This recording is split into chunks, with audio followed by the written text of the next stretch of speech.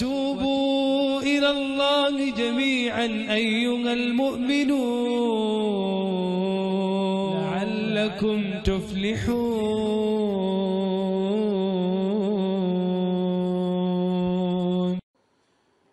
First of all, the Barzakh life is a life which is a barrier, which has a barrier between this world that we live in and a world that is unexplainable to us. You can't understand it. It is a life of a certain type with its own reality. And it is nothing like this world.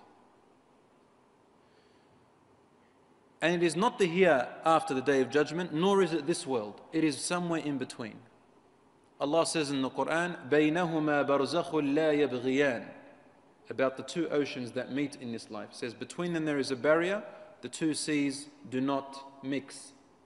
So we use the word Barzakh. And the same word is used for that life after here, before the day of judgment. Allah says in the Quran, وَمِن وَرَائِهِمْ بَرْزَخٌ إِلَى يَوْمِ يُبْعَثُونَ, and behind them, after them, meaning after you die, there is a Barzakh world, until the day you are resurrected.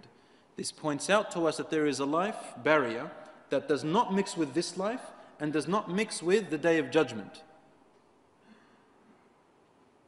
But in a verse it talks about not mixing particularly between the life after death and this world that you're living. You can't mix. You don't know what's happening to them, they don't know what's happening to you. And you cannot understand them. When you are dead, you understand what's happened though. It's a barzakh, a barrier between this life and the next, when you're dead, before the day of resurrection. This barzakh world, my dear brothers and sisters in Islam, as soon as you die, the soul begins to experience the barzakh world. If you want me to give you a slight example, if you want to get it closer to your minds, in a very slight example, but it's not exactly like that, consider dreams when you're asleep. Your body is in the room, and everyone can see your body, witness your body, touch your body, hear you. But your soul is doing something different, seeing something different, hearing something different. Isn't that right? It's in a different place. Don't even know where you are sometimes, or often. But your body is there. To the living person, the person who is awake, all I can tell you is, I see a body that's sleeping. But you're in a whole different world. Some people are sleeping, they don't even know that they're sleeping. They think it's reality. And some people know that they're sleeping when they're dreaming. Have you ever experienced that? You know you're asleep? So the Barzakh world is similar to when your soul goes out when you're asleep. Similar. You don't require oxygen.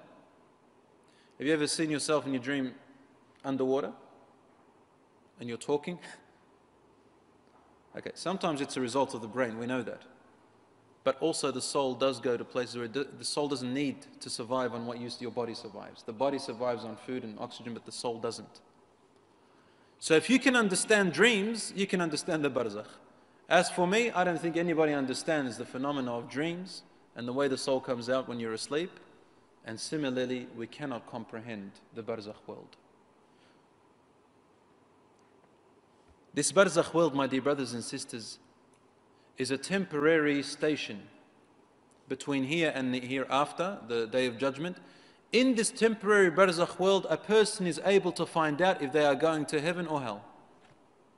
Because the Prophet ﷺ said, the hadith of the Prophet ﷺ says, إن القبر أول منازل الآخرة فإن نجا منه أحد فما بعده أيسر منه وإن لم ينج منه فما بعده أشد منه أو أشد منه.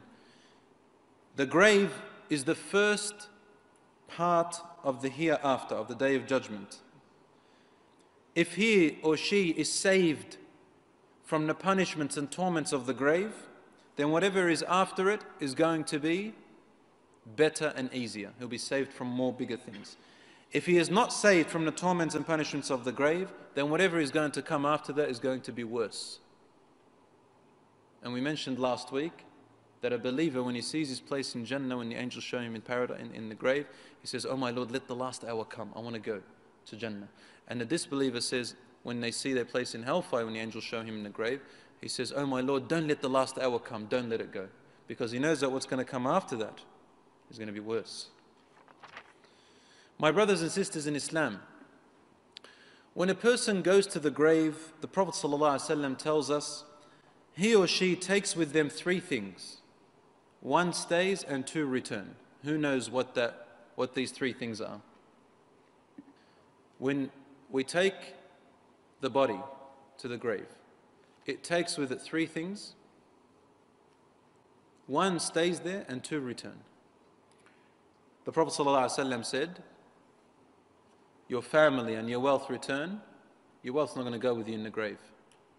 Unless you do what that, I remember about 13 years ago, this old woman died. She had this car, this classic car. And that's all she loved in her life. Her children left her, family left her, but she had this beautiful 50s model car. And in her will, she wanted to be buried with it. So they made the grave huge, and they buried her in the car. If you want to be like that, even then you don't take your wealth. Your body decays and your car stays. Someone comes, digs it up and takes it. But what comes back is your wealth and your family. Your family forgets you. And what I mean by forget, I mean they remember you physically in the head. But slowly you get on with your life afterwards. What stays with you are your deeds. Your good and bad deeds. Because that's what's going to determine where you're going to be and what's going to happen to you in your grave. Brothers and sisters in Islam, Al-Barzakh life means that a person will be either punished or rewarded in a certain way in there, and it is the sign for what is going to come next. The Prophet ﷺ indicates or tells us that the dead people visit each other in their grave. Now, the dead people visit each other in their grave.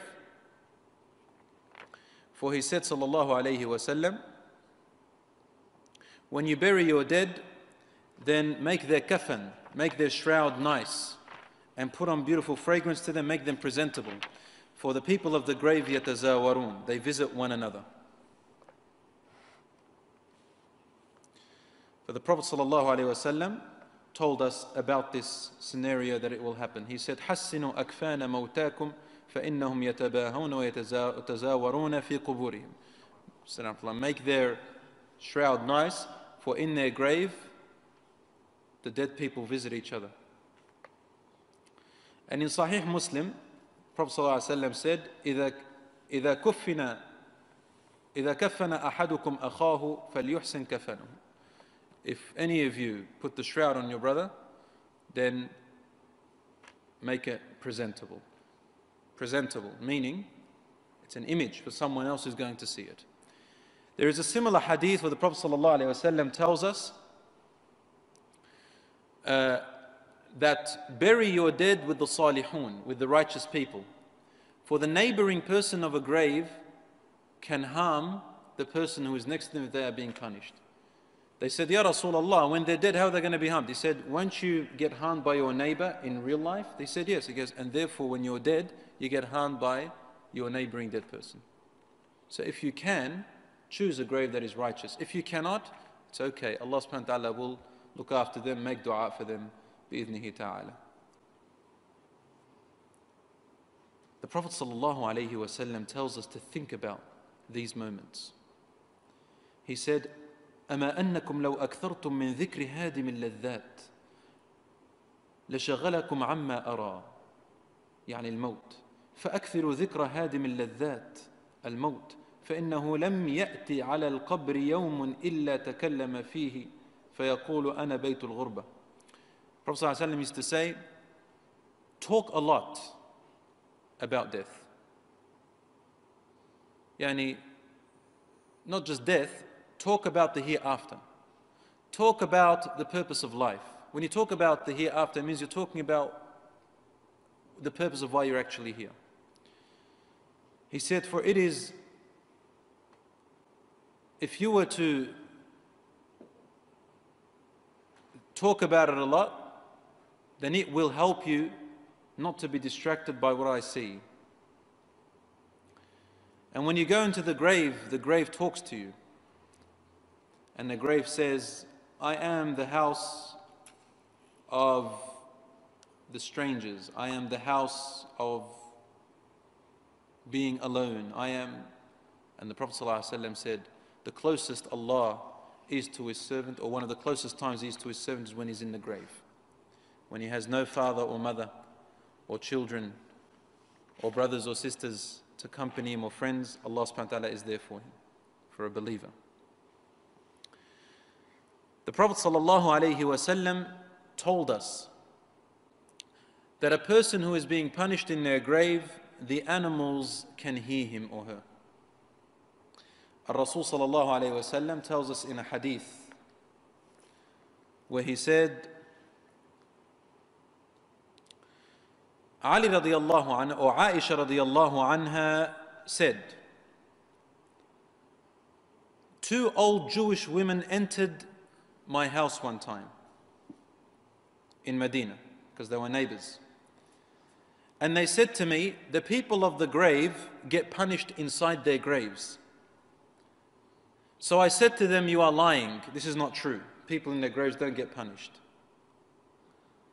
Then they left. Then the Prophet ﷺ entered, and I said, Ya Rasulullah, two old women from the Jews came to me and said, the people of the grave are getting punished in their graves. The Prophet ﷺ said, صدقتا إنهم يعذبون عذابا تسمعه البهائم. They spoke the truth, those two Jewish women. The people of the grave who are getting punished, they get punished until the animals can hear them. So the human beings and the jinns can't hear them, but the animals can hear them every now and then. She said, I never saw the Prophet ﷺ after that day in prayer or after prayer, except that he would be seeking refuge in Allah from the punishment of the grave. Now, I don't mean to scare you, but it is our deeds which inevitably decide what the status of our graves are going to be like. إِمَّا رَوْضَةٌ مِّن رِيَاضِ الْجَنَّةِ وَحُفْرَةٌ مِّنْ حُفَرِ النَّارِ. Either a garden from the gardens of paradise or a pit from the pits of hellfire. وَالْعِيَاذُ بِاللَّهِ. So the Prophet ﷺ himself is to say, أَعُوذُ بِاللَّهِ مِنْ عَذَابِ الْقَبْرِ. Oh my Lord, I seek your protection from the punishment of the grave. And this is what we should be doing as well. This is the hadith which is narrated in Bukhari, by the way. And in another hadith, Prophet ﷺ said, تَسْمَعُهُ الْبَهَائِمُ كُلُّهَا. All of the animals can hear him when he is being punished. Meaning, every now and then, all animals, all types of animals can hear. And the Prophet ﷺ passed by two graves one time. This is also Sahih Hadith in Bukhari and Muslim, where he saw two graves and the Sahabas were with him. And he went to a particular type of plant, and he cut off a bit of its branches and placed one on one grave and another one on the other grave with his hands. And they asked him, why did you do that, Ya Rasulullah? Because that's not normally what you do for people who have died, for their graves. This is not the norm. But the Prophet ﷺ did it especially just for these two. He said, إِنَّهُمَا يُعَذَّبَانِ وَمَا يُعَذَّبَانِ بِكَبِيرٍ. They are being punished right now. But they are not being punished with something big. What he means by something big, meaning in our eyes, we don't consider it as a huge thing. But to Allah, it is a big thing. That's why they're being punished. Because Allah doesn't punish you for something small. He'll punish you for something that's severe. That's really severe. But in our eyes, we don't see it as severe because we take it for granted. He said the first person is being punished because he used to spread rumors about people and causes bad reputation to others and causes, fitna by spreading rumors and gossiping about people. Lies about people. And the second person, he used to not urinate in privacy. So he would urinate in open and people would see his private part. It's just like that. In another tafsir, it tells us, and Allah knows best, that he didn't cleanse himself from urination. He used to pray like that with the impurities deliberately. Allah knows best. Either of them are big sins. He said, I placed those clovers. Maybe because of my hands placing them, Allah subhanahu wa ta'ala will lessen their punishment until the clovers have withered away. And these were Muslims from the Ummah of the Prophet sallallahu alaihi wasallam.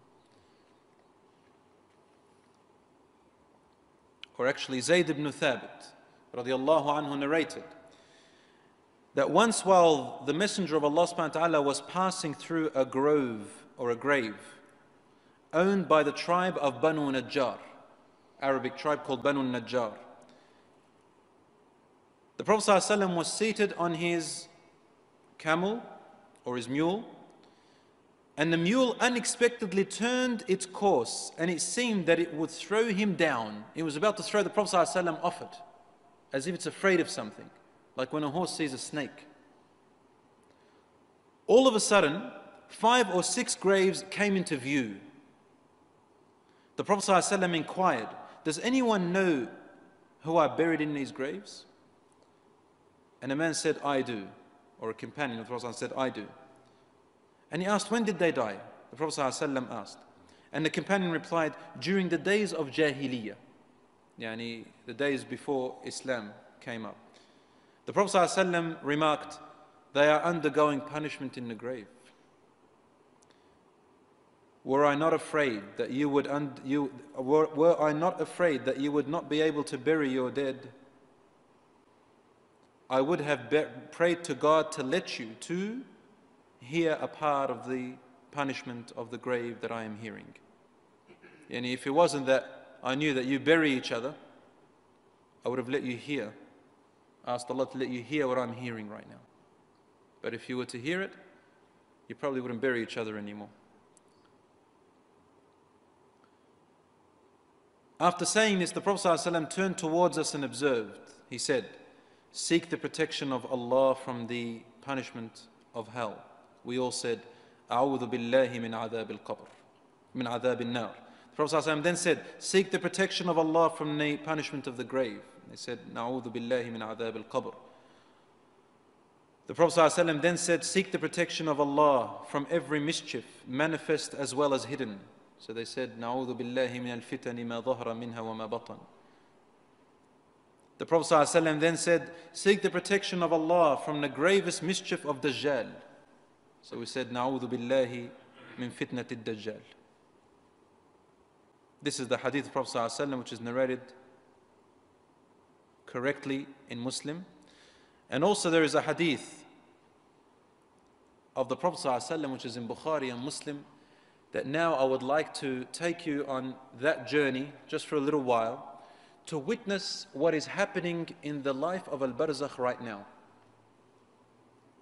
As we are living now, things in the Barzakh that are occurring. Firstly, before I mention this hadith, the Prophet ﷺ told us that when a person dies, their soul goes to a place, a destination that you and I cannot see or witness in the Barzakh world. The soul goes either to where the believing souls and good souls are gathered, or it goes to where the disbelieving souls and the filthy or the bad souls are gathered. And neither of the two meet each other. They're in bliss, they're in punishment. And when the believing soul goes to the believing place, the believing dead people, their souls run to it. Like a person who is traveling, going overseas, you know how everyone runs to you to ask you about family and friends that they have back at where you came from, right? How are they doing? How's their health? So similarly, in the Barzakh world, the believing souls run to this new soul that is just fresh, dead person, and they ask them about their brothers, their sisters, mothers, fathers, children, relatives, friends who they have left behind. What are they asking them about? They are asking them about their faith. They are asking them about their deeds. How are they doing? Are they coming close to Allah? Have they gone astray? What's happening to them? So it means that they miss them. They miss them and they want the best for them, but they don't know what's happening to them. So this freshly dead person says to them what he knows about them. If he tells them good, they become happy. Because they know that if they die now, they're going to meet them. They're going to be with them. Especially family. Yani parents and children, family, brothers and sisters. Because Allah subhanahu wa ta'ala says in the Quran, وَالَّذِينَ آمَنُوا وَاتَّبَعَتْهُمْ ذُرِّيَّتَهُمْ بِإِيمَانٍ أَلْحَقْنَا بِهِمْ ذُرِّيَّتَهُمْ واتبعتهم ذريتهم بإيمان ألحقنا بهم ذريتهم وما ألتناهم من عملهم من شيء. And those who believe truly and they died, Allah and their offspring believed with them and they died, Allah subhanahu wa ta'ala will reunite them together and will not take any of their rewards away. So dead people who die, believers will follow their believing family. And that's the only concern of the souls of the dead people in the hereafter. As for the bad soul who goes to the bad destination, they also run asking. And if they tell them they're doing good, they actually get relieved. If they're doing bad, they also get upset. Because they have seen what has happened. But if they go to the believing section, and they ask them, where is the soul? Or what did our relative do? Or our father or brother or whoever it is? And the freshly dead person says, he beat me. Sometimes he may say, he beat me and he died before me. They become very upset because they know that they didn't come to the believing soul's side. He went to the other side. So they have no idea. The Prophet ﷺ's journey.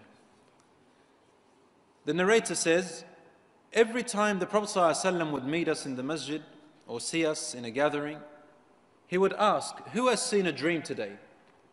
Because dreams are another part of prophethood. Prophet ﷺ said, when prophethood dies away, the only part of prophethood that is left are dreams. Dreams tell you things that we don't know. But the dreams agree with the sunnah of the Prophet ﷺ. They don't go against it, yani. They agree with the Prophet's words. Whatever you see, it agrees with it. For example, some people may see the hereafter, or as if the world is ending, or heaven or hell. They may see angels and jinns and stuff. So these agree with the hadith of the Prophet ﷺ and ayat in the Quran. It's not something new. Like someone comes up and says to me, I saw a dream that I'm a prophet. This disagrees with the deen. One brother comes up to me one day, he says, I've got a special news. You've got to do this and you've got to do that. And wallah, totally against Islam. I've never heard it before. I said, where'd you get this? He smiled and says, no brother, you see, Allah gave me some new message. Because the Prophet said, part of prophethood is dreams. And I'm a prophet now. Look at this delusion. And I think that's how people become insane out there and they develop new religions. They use this dream issue. For any dreams that go against the sunnah, is not a dream from Allah subhanahu wa ta'ala, it's from the shaitan. Some people, they say, I saw God in my dreams and I spoke to him. That's the shaitan trying to make you think it's God. I think it was Abdul Qadir al-Jilani, Shaykh Abdul Qadir al-Jilani, who says, this is the truth about what we read about him, not the false. He says, I saw a dream of this being come up in front of me, full of light, and he said to me, I'm your Lord, making me think that it's God, Allah. So I asked it, أَأَنْتَ اللَّهُ الَّذِي لَا إِلَهَ إِلَّا هُ? Are you Allah, the one who there is no other but Him? No God worthy of worship but Him? He said, I'm your Lord. He asked him again, أَأَنْتَ اللَّهُ الَّذِي لَا إِلَهَ إِلَّا هُ? He asked him, he said, I'm your Lord. Finally, then he vanished. And he knew it was the shaitan, because the shaitan cannot answer that question. Say, I am. A shaitan can't say, I am Allah who is no God worthy of worship. Anyway, the Prophet ﷺ used to ask this question. One day, the Prophet ﷺ, he himself saw a dream. And when the Prophets see a dream, it's absolutely true from Allah subhanahu wa ta'ala, no doubt. They either see from Allah or nothing. Different to us. And he said, Atani atini al-layla. This night, last night, someone came to me in my dreams, meaning angels. They came to me too. And they took me into the skies, into the life of the Barzakh, into another world of the dead, the world of the dead. It doesn't say the world of the dead, but Prophet ﷺ means here that he took him to the world of the unseen. And it is the world of the dead. Soon you'll see what I mean. He said, we reached a place. I saw before me a man who was lying down on the floor, on his back. And there was another man, a big man, holding a huge stone. He would come up to this man lying on the floor, and he'd throw the stone onto his head, and it'd crush his head, and the stone would roll away. The man would go to pick up the stone, and by the time he comes back to the person on the ground, his head has been restored. And he'd crush it again. The stone would roll away. And he'd keep doing that over and over. So I asked them, who is this man on the floor, and why is that other man doing this to him? They said to me, move on, move on. Don't ask questions, keep going. He said, then we moved on. Then we passed by a man who had a hook, a brass hook in the front of his hands. Or actually a man who was sitting down, and there was another man behind him who had a brass hook. And he would place the hook on the front of his face from his mouth, and he would rip his mouth and eyes and half of the face to his ear. Then he would come to the other side of his face and rip his other side of his face to the other ear. When he'd go to the other side, the first side is restored. Then he'd do the same to the restored side, and then the other side is restored, and then he'd do it again. And he'd keep on doing that over and over again. The Prophet ﷺ asked, who is this person, and why is that other man doing this to him?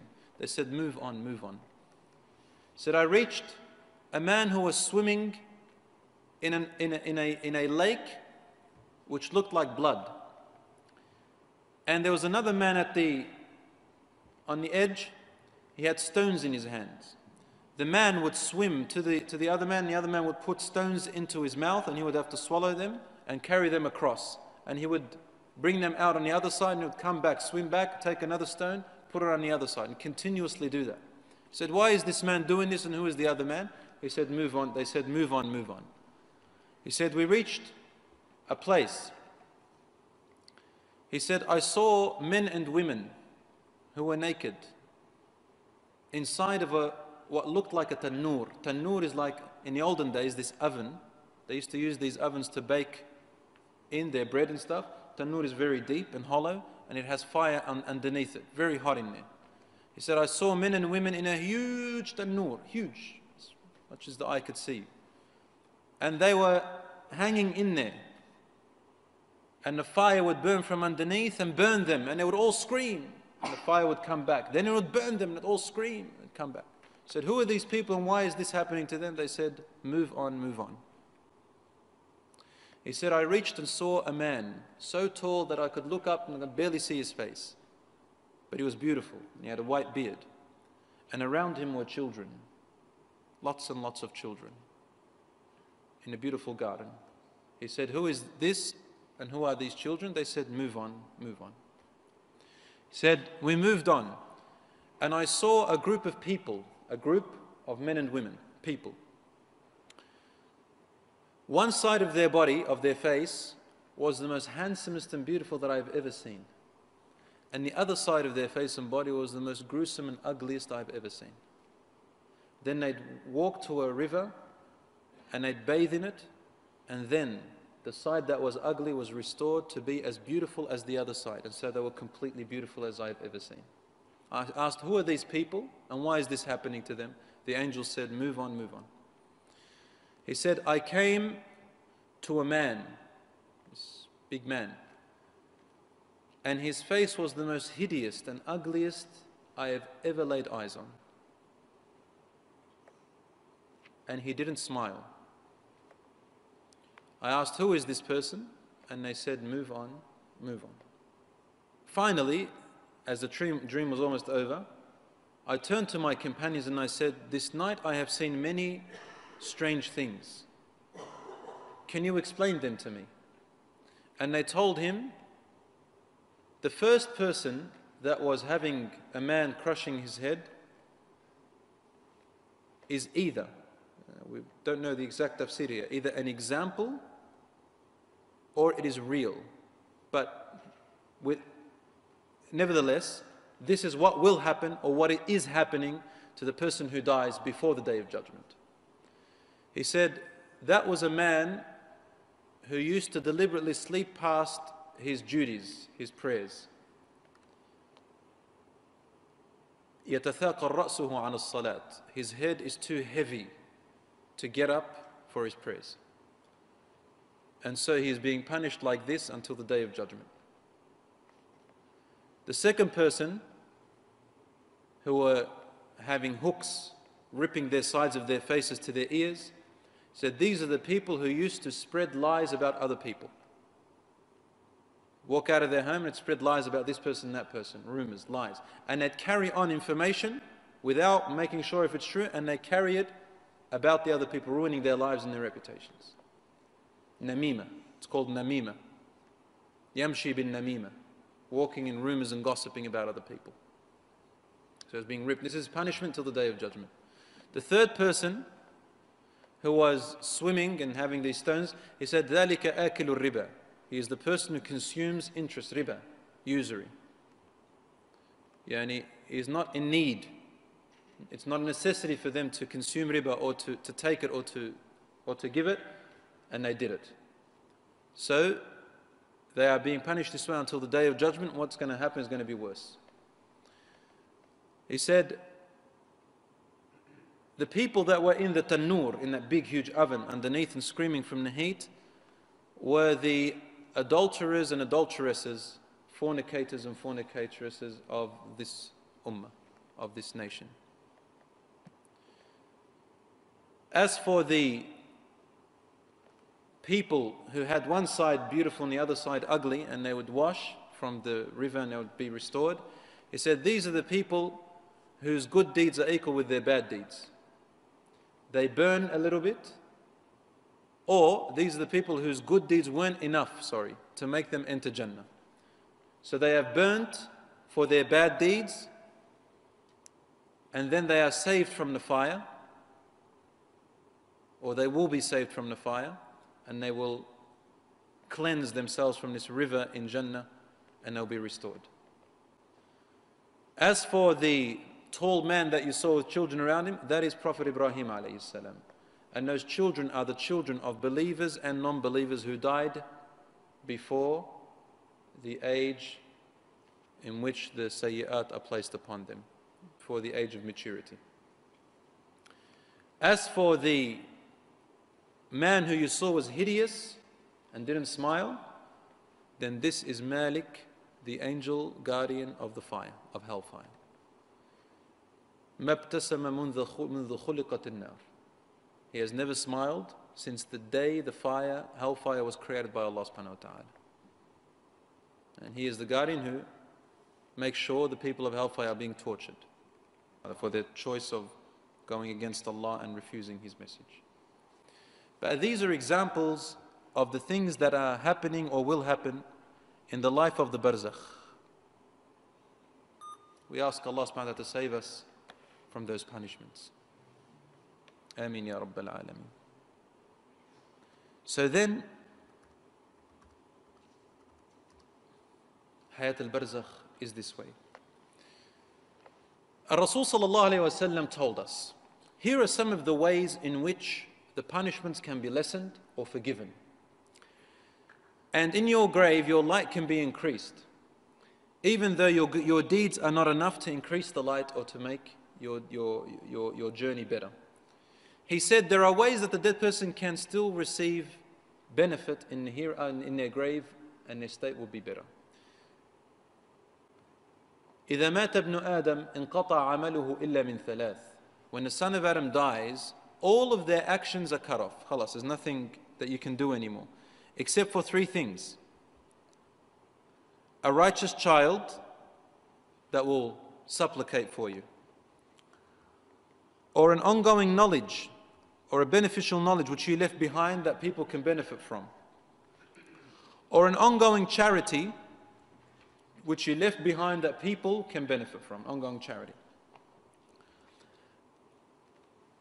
In a hadith it says that a person who is in their grave, their deeds will be enough to give them as much light as it should be. Suddenly they see, as time goes on, nur, more light and provision is given to them. And they say, "Oh my Lord, where is this light coming to me from?" And a reply comes to him saying, "لَكَ وَلَدٌ صَالِحٌ يَدْعُ لَكَ." You have a righteous child that is supplicating for you. Now, because this is your work which you left behind. So my dear brothers and sisters, your children, let them be your investment. Not so they can take over your company in this life, but so that they can supplicate for you and be your investment in the hereafter. Your children can be your biggest enemies in the hereafter, or the best thing that's ever happened to you. Depends how you develop them. After the Barzakh world, the people stay in there for only Allah subhanahu wa ta'ala knows how long the people stay in their graves. Until the day of judgment arrives, and Allah subhanahu wa ta'ala informs or commands the angel Israfil to blow into the trumpet for the world to end. That is when the dead are risen, and everyone on earth and in the heavens, whom Allah wills, will die. The Prophet ﷺ said, "You'll stay in your graves for 40. The companions who narrate this hadith say, "We don't know if he meant 40 years, 40 days, 40 hours, Allahu A'lam, 40 months, but you stay for a while before the resurrection in that state." The body decays, it goes. And if you opened up a grave, you won't see a body being punished. Similar, as we said, to the example of when you're asleep.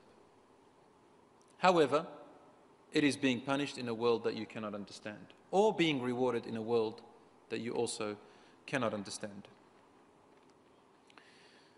It is a sunnah for the people to pay condolences to the family of the dead person.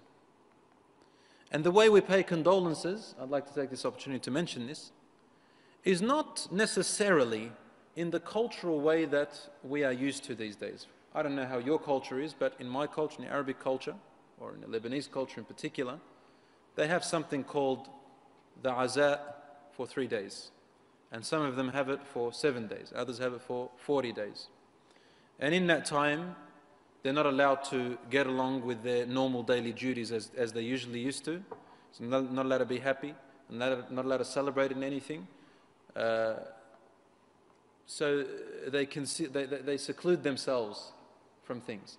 And this is actually a cultural practice, not from Islam. Condolences to the family can be done at any time. It's okay for the family of the deceased to welcome people to their house, that's okay. But you don't have to number days, as though the 3rd day after that, no one's allowed to pay me condolences anymore, and I'm upset with you. No, condolences can be done even after that. And the way that they are done is not traditionally the way we do them today. I don't know in your culture, but in my culture, there is more of a burden on the family of the deceased to prepare food and sweets for the people who come and visit them. Is this a celebration? The sunnah is quite the opposite. The Prophet ﷺ advised us that when we go to visit the deceased of the dead, we make food for them. As the Prophet ﷺ used to say to his wives, make food for Ali Ja'far. Ali Ja'far had a deceased in their family, and he said, make food and take it to Ali Ja'far. This is a time to assist them and to help them in their grief. They have to eat, they have to breathe, they have to rest. We don't go there and make them give us the coffee and the sweets. I went to an occasion like this once, and they didn't have sweets. The people who visited them walked out talking about them, saying, "Sure, what's this? We're coming to a aza, and they don't give us sweets? What kind of ingenerosity is this?" Subhanallah, the minds are twisted. What can you do? How do you inform this person? Anyway, a word of remembrance there, a word of advice. maybe not even advice, a word of kindness to make the people assist them. A Muslim is happy for the happiness of their brothers and sisters and is sad with the sadness of their brothers and sisters. We are like one body, and in these occasions we do so. And it is okay to hug the person and to cry with them if you like. But the crying over the dead person exaggerated is haram. It's haram. And the dead person actually, according to a hadith, the dead person yata'adha. He can be harmed from the overcrying of the people of his family on him. How is this? The ulama told us that this means if the person who has died knows definitely that their family will,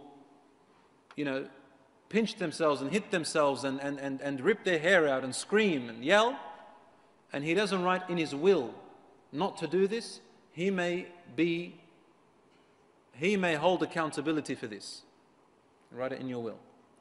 But if he didn't know, then he doesn't hold accountability. And if he told them and they continue to do that, he also doesn't hold accountability. Also, in your will, if you have written for someone to do something that's against the sunnah of the Prophet ﷺ, you are also held in accountability. This man wrote, he said, I want you to use $40,000 of my money to build my grave and make it really nice as much as you can, so that when people come to visit, it's presentable. Subhanallah, if only that miskin knew that when you die, if you were able to come back out, you will say to them, please stop, use that money and give it in charity, please, I need the rewards. When the son of Adam dies, all of his actions are cut off except for three. One of them, at ongoing charity. And the Prophet ﷺ told us in a long hadith, he used to say, there are many forms of ongoing charities. He said, planting a tree on behalf of the dead is a charity. I'll read it in Arabic. سبع يجري أجرها للعبد بعد موته وهو في قبره. There are 7 things which keep going for the dead person, benefiting them in their grave while they are dead in their grave. من علم علما, whoever teaches a knowledge. أو أجرى نهرا, or let go a stream, fountain for people to drink from or feed their crops from. أو حفر بئرا, or built a well for people to drink. أو غرس نخلا, or planted a palm tree or any other tree for people to benefit from. أو بنى مسجدا, or built a masjid or contributed in building a masjid where people come. Yani, for example, this masjid, whoever's contributed in it and they died, for the people who come here and pray, they get rewarded. Subhanallah, even if it's $1 contribute to the masjid. أو ورث مصحفا, or left behind them a Quran or a piece of Islamic knowledge which people can learn from. أو ترك ولدا يستغفر له, or left behind them a child asking Allah forgiveness for them. بعد موته, after he's dead, then all of this will benefit the dead person. Some scholars said that this hadith has some issues with, but its meaning is correct and it supports the meaning of the other hadith, which ongoing charity, knowledge which is beneficial, and a righteous child who will make dua for you. The method and the way that you die also assists you in your grave. Like a person, this is actually spot on the hadith of Prophet ﷺ, the person who dies guarding the believers for the sake of Allah subhanahu wa ta'ala will be forgiven all their sins. And in their grave they will see nothing of this hawl, of this thing. And Rasul ﷺ said, every person, Muslim or practicing or not, companion of the Prophet ﷺ or not, they will have dammatul qabr. The grave will actually tighten upon them and then release. And Rasul ﷺ said, if anyone was to be saved from that, it would have been Sa'd ibn Mu'adh. But even he was not saved from that one. And Allahu A'lam, what the wisdom of that is, we ask Allah subhanahu wa ta'ala to save us from hawl al-qiyamah, from the punishment of the grave, and from the terrors of the hereafter. Allahu Allah.